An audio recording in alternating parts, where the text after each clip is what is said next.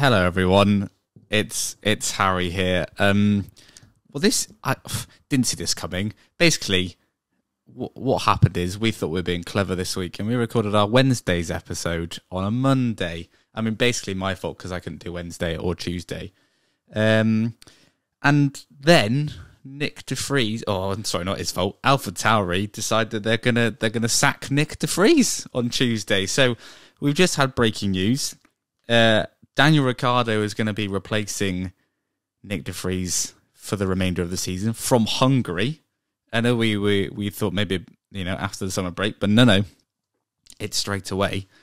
So from Hungary, Ricciardo is in the AlphaTauri, and as I record this on a Tuesday afternoon, Ricciardo's still driving around Silverstone in a Red Bull in a Pirelli test. So does he know? Who knows? I guess he does. But crazy times. Apologies that it is just me, but this is an emergency podcast because we did record our normal podcast at the wrong time. Vintage F1 news breaking at the wrong time for the late breaking gang. So anyway, apologies that it's just me. I'm going to do a very quick few minutes on initial reaction. Firstly, Red Bull at it again. This is a savage way to get rid of your driver. I know we have been harsh on De Vries all season, and deservedly so, none more so than Sam Sage. But honestly, I thought they'd give him at least until the summer break, which is what they've done before. They did it with Gasly and Albon back in 2019. I appreciate Kvyat. They got rid of quite early doors in 2016. But anyway, I thought they would have done that. But yeah, Daniel Ricciardo, he's not even done half a year out of F1 and he's already back. So I think this is probably, there's a wider play here. I don't think this is I think Nyck De Vries is a bit of a scapegoat. Yes, he's not performed well. I would say he's been getting slightly closer to Tsunoda. Silverstone, I know he was last, I think, by the end of the race, but I think he's getting closer in pace. But I think the wider play here is they're putting Ricciardo in the seat to either A, make Sergio Perez sweat a bit, or B, actually they're using this rest of the season to consider Ricciardo if Ricciardo's a replacement for Perez. And when you listen to the actual Wednesday's episode, we talk about Perez and his chances of keeping a seat next year.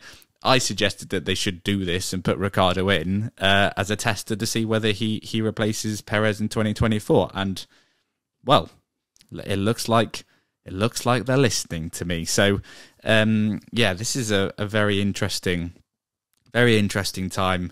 I'm just trying. If this is so breaking, I'm still reading the article as it happens. Obviously, it was broken by some Dutch media this morning, or not this morning, probably about 2 hours ago, as I record. We weren't sure whether it was true or not, but it has now been confirmed as true. It's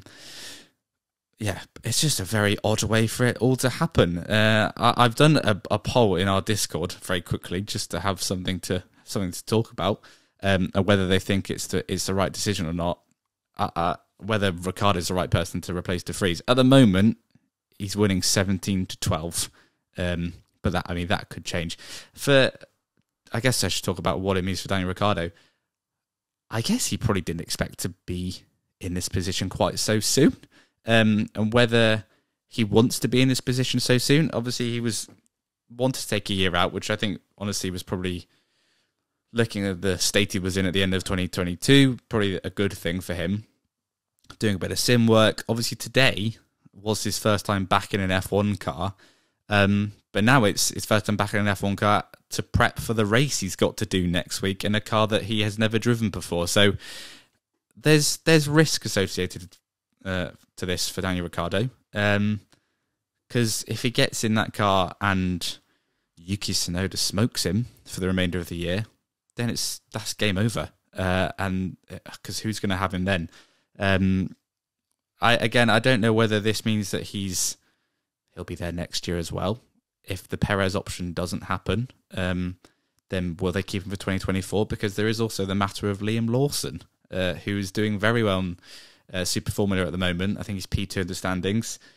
And maybe they should have brought him in. But it's an interesting call.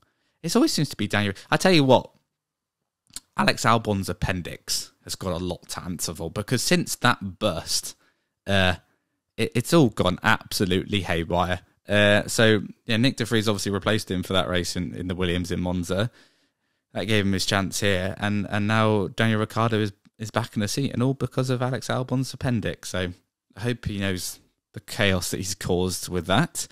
But yeah, so I don't have a huge amount extra to say. This will be the shortest podcast I think we've ever made, and apologies again that it is just me, but the other two are busy. It's also my birthday today whilst I record this, so what a birthday present this is. Cheers AlphaTauri and Red Bull for doing this. You've maybe do a little mini emergency podcast on my birthday. But yeah, we'll be keen to hear what you guys think. The boys are going to be back. Well, all three of us are back on Wednesday, but we won't be talking about this because we've already recorded it, as I've already mentioned. But then the two boys, Sam and Ben, will be also back on Sunday, where they'll cover this much more in depth, and I guess with better opinions than I'm giving here, because as I say, this is just breaking. But yeah, in the meantime, I'll go. Keep breaking late.